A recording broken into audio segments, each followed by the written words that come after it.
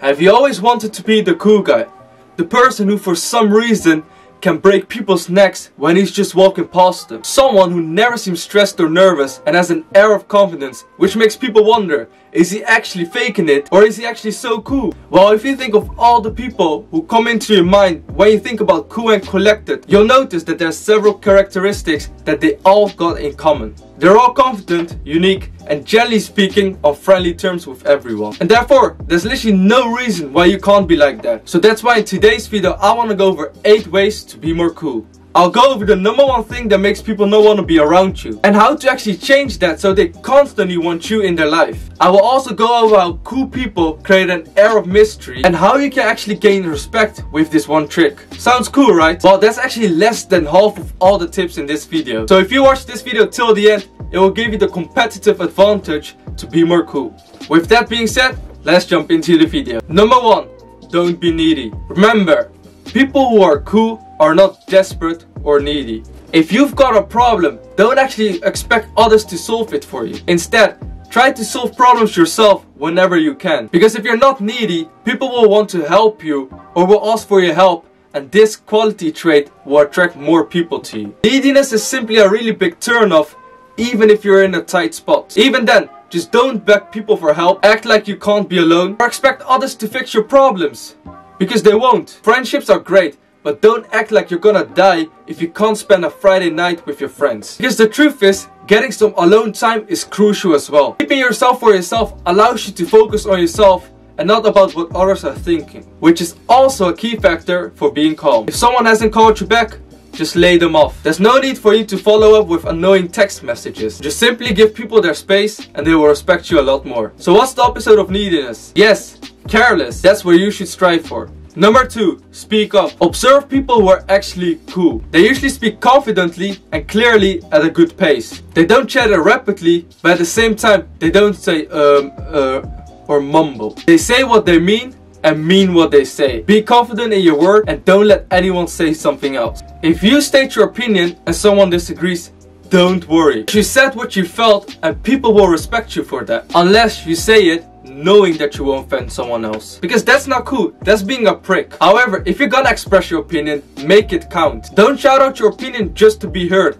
Be ready to back it up if you have to. Number 3, practice self-disclosure. The more you disclose yourself, the better you understand yourself. Disclosure is conscious and subconscious are acts to help you to reveal yourself to others. This may include, but is not limited to, thoughts, feelings, aspirations, goals, failures, successes, dreams and desire. I know that's a ton to take in, but I'd rather over-deliver and make sure you get all the value. Because self-disclosure happens slowly. Don't tell the first new person that you meet all about your personal life, or things will actually start to go south. Hiding information about yourself makes you look cool. Number 4, conversation king. Everyone loves someone who knows what to say at the right moment. Don't try to dominate the conversation. You don't need to share a similar story at every event if someone is talking about a certain topic. Just listen and comment briefly on the topic that the person mentioned. Most of the times it is better to sort of be quiet and analyze the conversation, because this way you can enjoy the humor of your friends and be a good listener. So be a good listener. Try to make the other person feel important, but only if you genuinely can, because false enthusiasm will appear sarcastic. Because when you listen to people, it doesn't only make them feel good about themselves,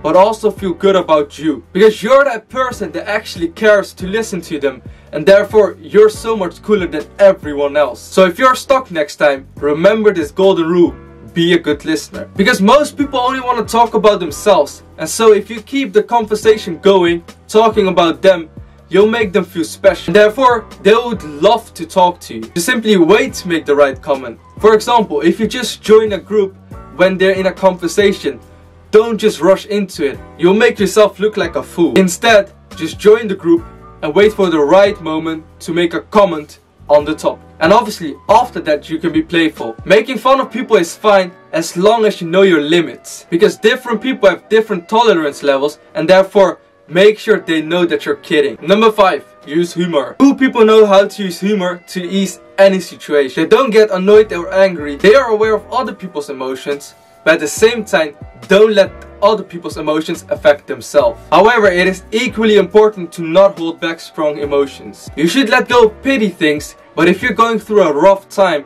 please speak to someone and don't keep it to yourself. Learn to laugh at yourself. Being cool doesn't mean being perfect. And actually being able to find humor in your clumsy things or stupid things is actually the hallmark of being cool. People will not only respect you for it, but they will also like you for being a human. You can be cool or you can be too cool. Because people who are too cool are taking themselves too seriously. And therefore they find themselves too cool to laugh at silly jokes and have fun. Please don't be that guy. Number 6.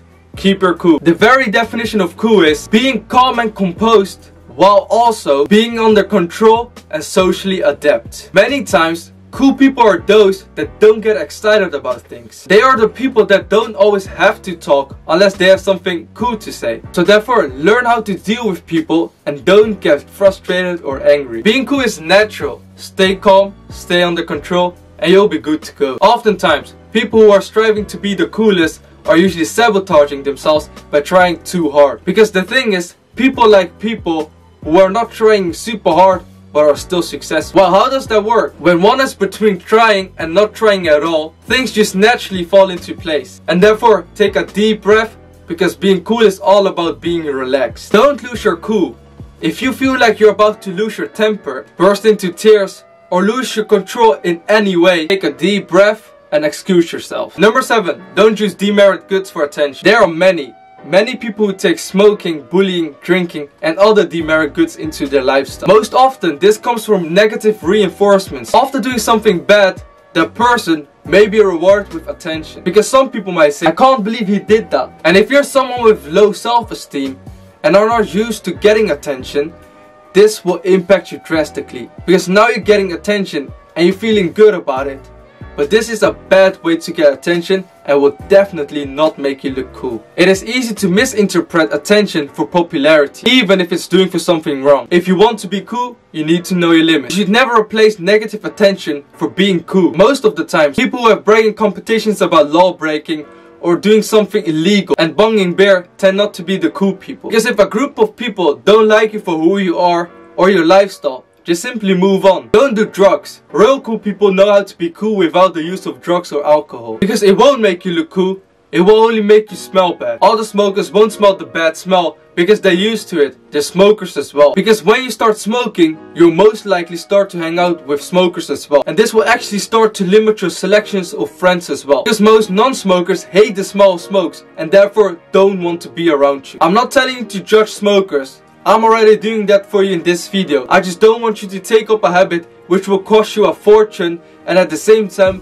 will decrease your health. Another thing is to avoid arguing. Because when you know you're right, you just know it. You don't need to waste time, effort and energy by attempting to persuade someone who hasn't seen the things that you've seen. Number 8. Don't just think about it. Do it. It's all very well to watch YouTube videos about self-improvement, but you need to get out there and apply the theory that resonates with you. Do it. I know it's scary, but at the same time it's so invigorating. Who knows who you meet and at the same time what they might be able to offer you. Be a person of action and not a person of ideas. Of course, thinking things through before jumping the gun is actually a good trait, but thinking things through and actually don't taking action which will lead you to not getting anywhere isn't. And that sums it up on how to be a cool person. If you enjoyed this video, smash the like button and also consider to hit the subscribe button and help your brother out.